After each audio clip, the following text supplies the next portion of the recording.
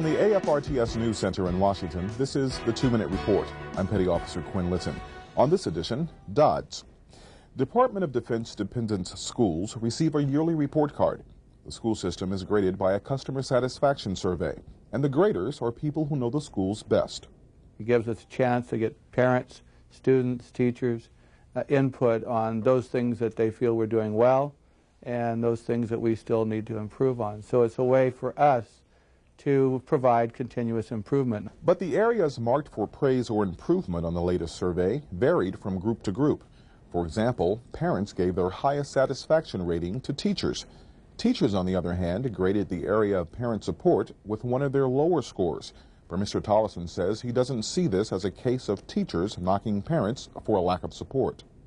I saw it as kind of a willingness on the part of teachers to say, come in and spend more time on things that are really relative to your child's learning experiences.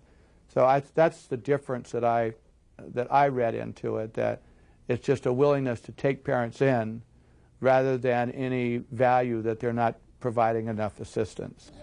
But does the survey suggest if parents are satisfied with teachers, they may be less likely to assist? I don't think they would become complacent and say, I just think things are fine in that classroom, so I don't have to worry about it. I didn't read it that way at all. They're satisfied with their teachers, feel good about their teachers, and on the opposite side of that, the teachers want more of them in the classroom. Mr. Tollison will talk about survey responses from students on another 2-Minute Report. From Washington, I'm Petty Officer Quinn Litton.